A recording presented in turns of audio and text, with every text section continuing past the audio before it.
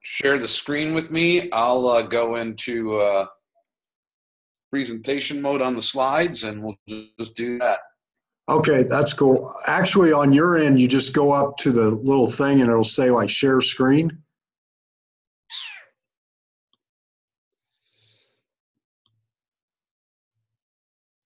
Do you see that where you go up to the top there and just share screen? Oh, wait, down at the bottom for me. Oh, are you back in Florida or? Yeah. Let's see. Okay, yeah, sharing screen.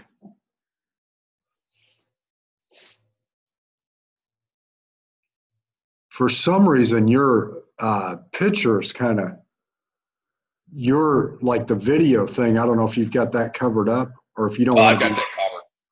Yeah, I always keep that covered. I don't trust those cameras. Right. Okay. If you ever see like not staged video, like out in public, anyone like James Comey or Mark Zuckerberg from Facebook, any of those types of people, you'll notice that they always have a piece of tape over the camera lens on their phones, because they know that even if it's not on, there are ways for people to tap into that and see what's coming, see through your cameras. Oh, wow. That's crazy. Yeah. So, yeah, I mean, today, can we just cover the green? Yep, the conservation easement. I've got 4 case studies I'm going to go through, show how much they say, how much they made, how much they saved, how much after fees they pocketed and they walked away with. So I'll give the long detailed explanation about it, and then, kind of really, educate them on it, and then go into the examples. So I think the slides just kind of jump right into this, and boom, into conservation easement. Perfect. Got a $1.2 million example from last year, a $4,950,000 example from last year, a $635,000 example from this year, and a $1 million example from this year. Now, one thing on the just before we get going, that the fees there, it says before fees. Does all the fees, do they like vary per case? Yeah, or? so that's why I've got over the side then on each one. So before fees, it's that. After the fee of, in this case, $15,188, they kept $46,079. In this one, their fee obviously was a lot higher, but they kept $547. They paid a $40. They kept $136. So. Okay. Yeah, what determines the fee level? Is it just the complexity, or what is it? Yeah, amount of product being used. We've only got a limited amount of dollars can go into this each year. So how much land conservation product is being used? How much other stuff are we doing for them? In some cases, we're doing, obviously multiple strategies. So the fee going to vary with all of that. Okay. Like the fee to savings on a cost segregation is typically going to be more in the 30 to 40% of what they save versus, conservation easement. It's probably going to be somewhere in the neighborhood of 20 to 25% of what they save. It varies. Okay. And the bigger the savings, the bigger the savings, the lower the fee will be as a percentage of savings. You're right. Okay. I'm ready whenever you are. You can just go, and we don't have anyone live on this one. We're just recording this one, and then you're going to send it out? Yes. Okay, cool. Good to know. All right. I'm going to make sure my phone's not somewhere where if it starts buzzing, it makes noise. Okay. Let me make sure mine is now as well.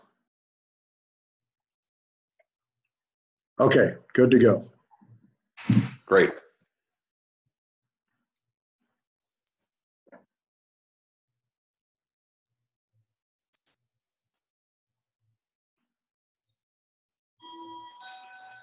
Were you going to do an intro? Oh, I didn't know if you wanted me to or not. It's not real necessary. The people that I'm sending this to know me, and I'll just be like, here's a quick so I think overview. if they know you, I think it'd be good for them to hear you just kind of talk about the fact that we've known each other for, several years now. You've seen a lot of your clients work with me, and you feel that this is a really important part of any financial plan is what we're doing here, paying less in taxes. Okay. That's good at the beginning. Yeah, that'll work. Okay, I'll go ahead and start now. Okay, guys. Today I have the privilege of working with a guy that I've known for years, and he saved some of our clients just tons of money in taxes. And his name is Wes Matejka. He's from Tax Vantage, and he has just redefined what it means to save taxes using strategies that usually are reserved for billionaires, not for normal people that are working and owning businesses. So with that, I'm going to turn it over to Wes. He's a really upfront guy, so he's going to give you a quick overview today of what he does. So with that, Wes. Thanks. And everyone, if the idea of paying less in taxes, keeping more of what you make is of interest to you, then you're definitely in the right place. John, the introduction was great. I appreciate that, and it is always a pleasure working with you. And we have literally saved several of John's clients 6 figures a year and up in taxes. That's actual money in their pocket, more money for doing the same work, 6 figures a year extra. And the title of this presentation is Paying Less in Taxes Isn't Too Good to Be True. That's actually the subtitle of my #1 best-selling book that came out early in 2017. It was actually my second book, but this was a #1 bestseller, The Updated Ultimate Guide to Cutting Your Taxes Guaranteed, Why Paying Hundreds of Thousands of Dollars in Taxes Isn't Too Good to Be True. And that subtitle came about as a result of, after talking to literally thousands and thousands of people over the last 8 years about this topic, the fact of the matter was so many of them, after they'd hear about it, that was their reaction. Well, this sounds great, and I'd really love to do it, but it sounds too good to be true. And if it sounds too good to be true, I've found in life it usually is. Well, that's an unfortunate mindset. It's not a mindset of unlimited growth and potential, because just because you haven't heard of something doesn't mean it doesn't exist. As John said in the introduction, these are strategies that have been around and used very successfully without negative incident by billionaires and major corporations for years. And what we've really done is made them available for the Main Street millionaire, somebody who's making 6 figures and maybe is worth $1 million or more, but who isn't of that ultra wealthy status of having $50 million in personal assets and a family practice that is specialized in dealing with these types of things. And the fact is, most tax preparation CPAs have never had any reason to know about these. A little background on me. I grew up in a medium-sized Midwestern town, a heavily blue-collar town, where people worked really hard to make a modest living on a production line in a automotive or tool plant of any different type of manufacturing plants in the area. And they worked hard, they did okay, they lived their life, and they hoped and prayed that at the end of it all, their union pension was going to be enough to get them through their retirement years. And I watched that growing up and was kind of curious about it. I didn't live in a family that was a blue-collar family. We were white-collar, but I had a friend whose dad was just like all the other dads that worked on the line, except one thing. He was what I thought of at that point in life growing up, wealthy. And I went to him when he was older, and I said to him, Mr. Jensen, why is it you did the same job on the same production line as all the other guys in the neighborhood did, and you have so much more money in your retirement than they do? And he said, Wesley, I figured out early on in life that making money was easy, keeping it was hard. So I started spending more of my time focused on keeping what I made than I did on actually earning it.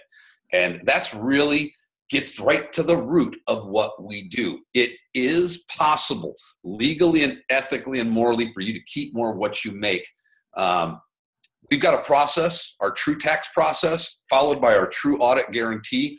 that does exactly that. It's a process where by reviewing your previous year's tax returns, your expected income for this year, and a couple other small items, we're able to go through and put together a plan using our process that will tell you, I'm going to show this to you here in just a little bit, exactly how much money you're going to save in taxes, exactly what it's going to cost, and exactly how much extra that's going to mean in your pocket each year. Now, saving money on taxes and then ending up in a nightmare audit situation is of no good. So we also back everything with our true audit guarantee, which states very clearly, if you're ever audited because of the strategies we put in place, we will defend that audit. And if that audit results in any penalties or interest, we'll pay the penalties and interest. So keep in mind, this is based on California state tax rates, but if you're married, filing jointly and live in California, every dollar you make above $467,000 a year is being taxed at over 50%. About 52, 53% of every dollar above that is going to the government, not you. You're keeping less than they're getting for the work you put in. So I think it's time for a paradigm shift in how we think about things. If we were all in a room right now and I asked for a show of hands to this next question, I would probably see 75, 80% of the hands in the room go up. But how many of you have ever gone to your CPA or have gone to your CPA maybe even repeatedly and said, there must be something you can do about what I'm paying in taxes? There has to be a way to reduce this number. And how many of you have gone and done that and had your CPA say back to you, you should be happy you're making enough money that you have to pay this much in taxes? Yeah, that is a disheartening thing to hear. And unfortunately, it's not your CPA's fault that they say that. Don't get upset with them. Their job is as a historian to look back at all of your income and financial transactions for the previous 12 months, create a historical record of that, and then send it on to the government with a check from you, rendering unto Caesar what is Caesar's, so that you pay your taxes according to the way they calculated them. What we do is very different.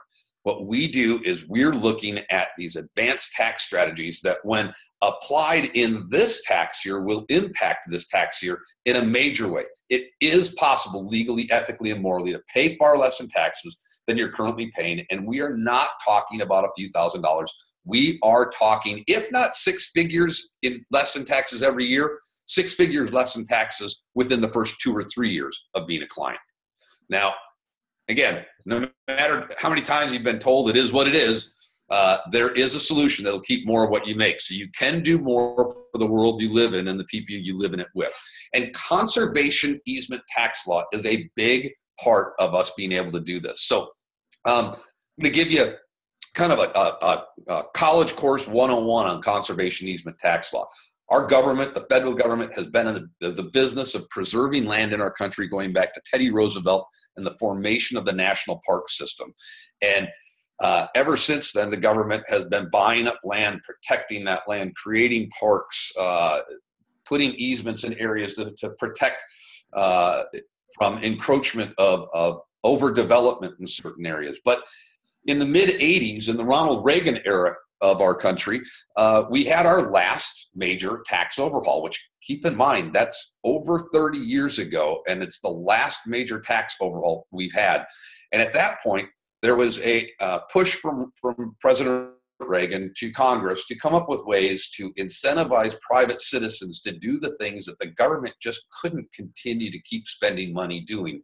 And one of those things was conserving land. So they came up with a tax law that incentivized landowners of certain types of land in areas, predominantly areas that used to be rural areas, but that are now suburban areas, areas that used to be out in the middle of the county, out in the countryside, that are now surrounded by new housing subdivisions and schools and stores and office buildings as cities grew. Well, and I'm going to pause right here. I don't want you to tune out because you think I'm talking about landowners only. You do not have to own any land to participate in this tax strategy. No land. You do not need to own any to do this. So that clarified. Stick with me, even if you're not a landowner. This is not for the landowner perspective on this. But the way the law was written was originally to incentivize those landowners of land like that to give up the economic benefit for whatever reason of developing their land like everyone else around them was doing, and instead place that land into a permanent conservation easement that would protect the land forever. No matter who owns the land, in perpetuity, that land would be protected from ever being altered. No buildings or roads on it. Now, if it was a farm, they can continue to farm it. They just can't put new buildings and roads on it. Now, this was a great plan, and it was one of the smartest things I've ever seen Congress do. They did a great job on this, and it worked really well for like the Irvine Ranch Company, with major developers like that. But for the most part, most small farmers around the country couldn't take advantage of this because A, it's very expensive. It costs about $250,000 to figure out how much of a deduction you're going to get for placing your land into an easement. That's more than most farmers are willing to spend. And number two, the deduction created is so large, in the tens of millions of dollars in most cases, that most farmers couldn't take advantage of it. After all, if you make $100,000 a year, what are you going to do with a $20 million tax deduction? You're not going to get to use it, that's for sure. So here we had a situation where there was this great plan that allowed people who owned land to create this major tax deduction for conserving land, but they didn't have the income that would allow them to take advantage of the deduction. On the other hand, we have a lot of clients, individuals just like yourself, who make a lot of money and would really love to have that tax deduction, but don't have the land to create the deduction with. So we started putting them together. And what we do is we work with those landowners around the country. We place their land into a LLC taxable partnership. And within that partnership, do that very expensive study and determine the value of the deduction that'll be created if we forego the highest and best economic use development of the land. And then we offer this exclusively to our clients through a private placement offering that's about 300 pages long. And in effect, what you do is you're investing into the development rights of this land. And it's very clear what is going to be developed on the land and what the value of the land is going to go up to if you do the development. Now, once we have all our investors into that real estate development opportunity, the investors vote to do one of three things. Proceed and develop the land as outlined in the offering, or place the land into a conservation easement and take the tax deduction that comes from doing that. Now, this is really powerful because typically the deduction you get back for doing that is $4.40 per dollar invested into the partnership. Now, in 2017, we happen to have a really special project that has a really big upside to it, that our clients are actually getting a 5-to-1 deduction for every dollar invested. And the investment dollars come from money that would have otherwise had to be sent in taxes anyway. So let's look at how this actually works. I'm going to go through 4 examples. This is actually, the first 2 are going to be examples of clients from last year. The second 2 will be new clients in 2017. This client in 2016 had a adjusted gross income, AGI, that's line 3738 area on your personal 1040. It's the number, that's your income before your itemized deductions on your personal 1040. They had a $1.2 million income. They had very little in itemized deductions, only $43,000 worth, which left them with a taxable income of $1,157,000 and a federal tax bill alone of just under $400,000. I think you can see my arrow on the screen there, so you can see what I'm talking about as I do that. Now, what we were able to do for them is, out of that $403,839 that they would have spent in taxes, we took $134,901 and instead invested it into one of these real estate development projects. Because of that multiplier that they got, they ended up with a $590,000 tax deduction. Now, why that amount? Well, we're allowed to deduct up to the top 50% of your AGI, that number on your tax return around line 3738, 50% of that from being taxable income. Well, we went just below the 50% with them and created a $590,000 deduction. That dropped their taxable income from the $1,157,000 down to only $567,000, which dropped their federal tax bill from $403,000 down to only $170,199. That reduced their federal tax bill by $233,640. Now, before you get too excited, that's not how much they actually saved, because the investment that they made, remember they took money that they would have otherwise sent in taxes and invested $134,091 of it into one of these projects. They're not going to ever get that money back from the investment. That investment's gone, because the value of the partnership was in the development opportunity of the land, and that land can no longer be developed because we've placed an easement on it instead, protecting the land forever, which is also a nice benefit to the community the land's in. So when we net that out of their federal savings, they actually saved about $99,549 on their federal tax bill. Now, in 26 states, California being one of them, this flows through to your state tax return. And in their case, they saved an additional $76,700 in state income taxes. So when combined, after we net out the investment, they had saved $176,249 in taxes. Now, we do charge a fee. We are not a not-for-profit organization.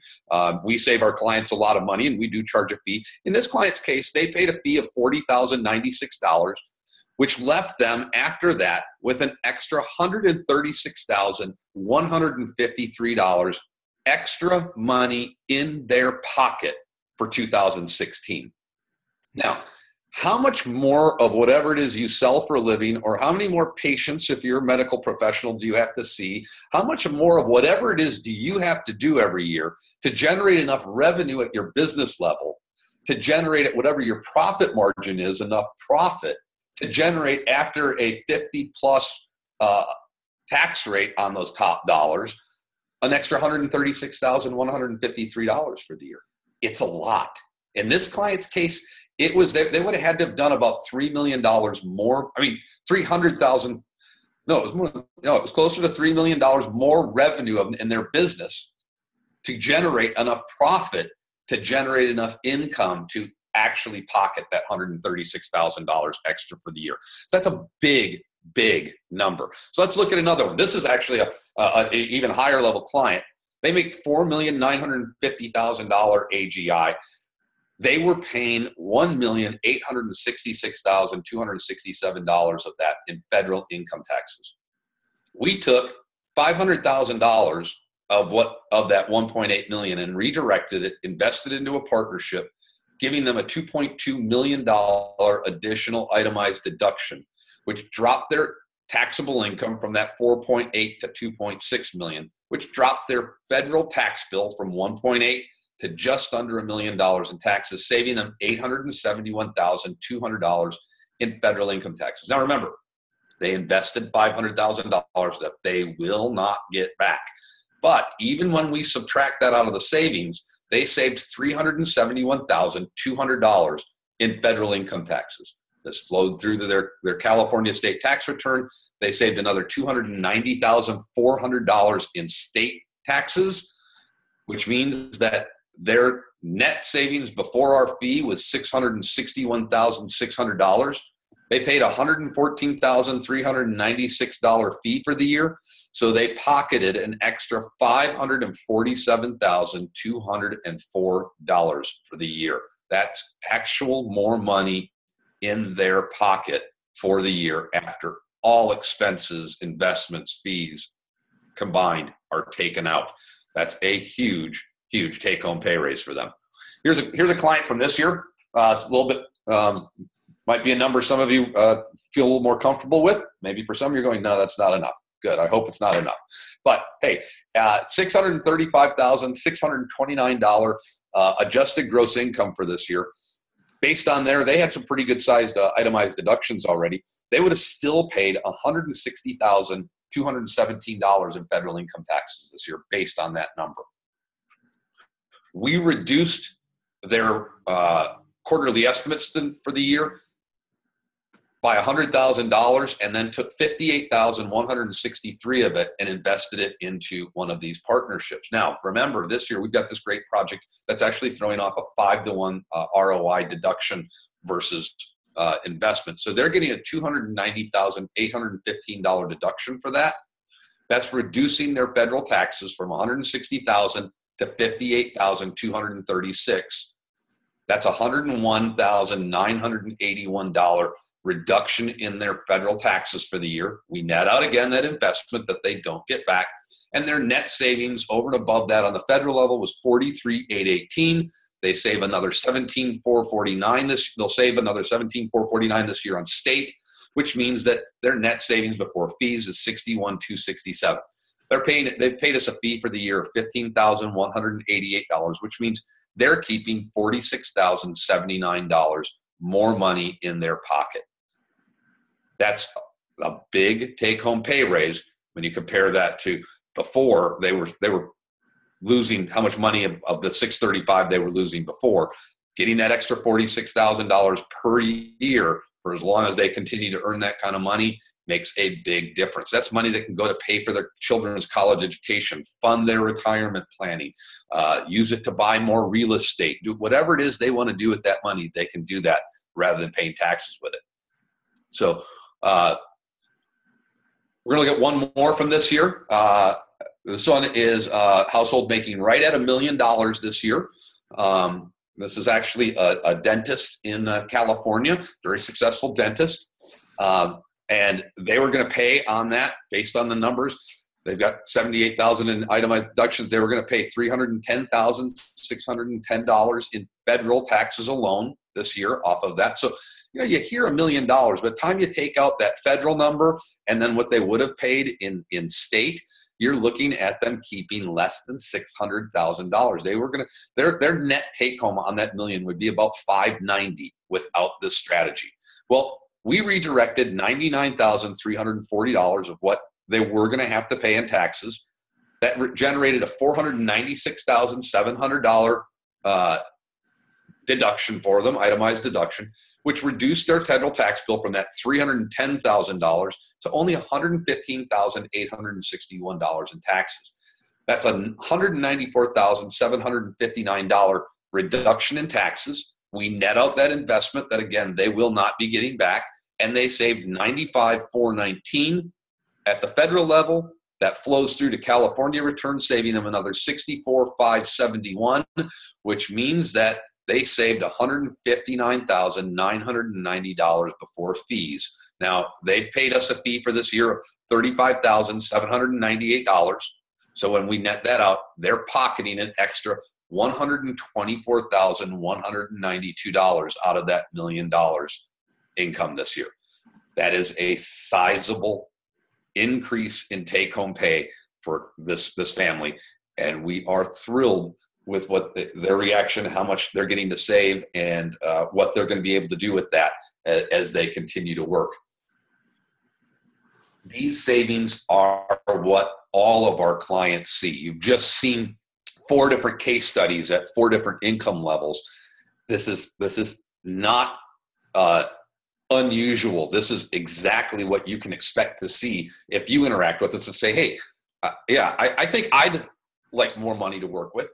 Well, if you're interested in having more money for you to work with, if you want to be able to experience those kind of savings, I would tell you to take out your smartphone right now, and I want you to text John's last name, Duncan. Text Duncan to 323-870-1040. 323-870-1040. I want you to text that, text Duncan. When you type that number into your text thing, then in the message, just type in John's last name there and text that, and we'll have a quick conversation. I'll get your name and your email address. We'll get you some initial information and find a time to have a conversation about what you can actually save. We're going to ask you to send us your 2016 1040 tax return. I'm going to ask you to tell me, what's your income like this year versus last year? Is it going to be the same? Is it up $5,000, $20,000, $100,000 versus last year? Is it down from last year? Hopefully not, but where were you at in comparison to last year? Where do you think you're going to end this year?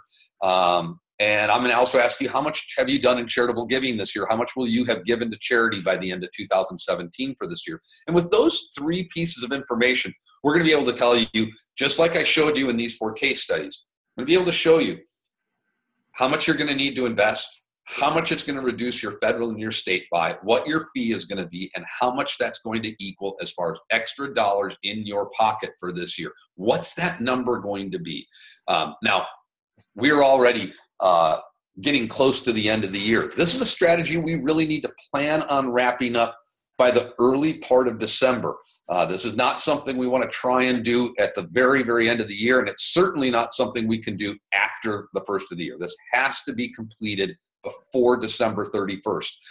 Most of the people who do this, we have wrapped up by December 1st or that first week of December at the latest. So it's important that you text Duncan to that number as soon as possible and follow up on the conversation with us so we can get the information we need, that we can give you the numbers you need to make an informed, wise financial decision to start keeping more of what you make. That's awesome, Wes. One quick question I always get, just off the cuff here, and then I'll let you go. What is the actual cap? Like, back to your example of like 1 million, what's the cap of how much somebody could do with these? Like, what does the IRS say in that area? Sure. So there's not really a cap. What there is you're limited to creating a deduction of no more than 50% of your adjusted gross income. So if you look at your 2016 tax return and go down to, I think it's line 37 or 38, right around there, you'll see where it says your AGI, or your adjusted gross income for the year. Compare what this year's going to be like to last year. So say your last year tax return said $1,010,015, and you go, well, yeah, but I'm be up 150,000. So okay, now we're at $1,165,000. Well, if you take 50% of that, that's the maximum deduction you can create. Okay. Yeah, I get that all the time. What's the max? Why can't we just wipe it all out? Wipe all the income out. They used to allow you to do 30%, and then in December of 2015, this will show you, is Congress in favor of this or not in favor of it? 96% of Congress voted to make this a permanent 50% deduction back in December of 2015. There's overwhelming support for this to see more of this done. Yeah, it's a great program for the society and for the person involved. That's for sure. Yeah, so, it's kind of, you mentioned society. I think it's great. I love when I talk with the clients about this and explain what the piece of land is that they're helping to conserve by doing this, because most people really enjoy hearing that and knowing that, hey, look, I didn't just save money on my taxes. I really helped to preserve a interesting piece of land that otherwise would have been developed. Right. Instead of just sending it into the government and who knows what happens. Exactly. So thanks for going through this today. You did a great presentation. It's a great program that everybody that sees it loves it. So I really appreciate it. Hey, thank you. And it's always fun working with your clients. They all, I love how excited they get when they see how much more money they're getting to keep this year. Yeah, definitely. This is just above and beyond what their CPA even thinks about doing. So it is incredible. That's for sure. Well, great. I look forward to talking to everyone. Yeah. So we'll talk soon, and I'll go ahead and end this here, and thanks a lot. Thank you. Mm-hmm.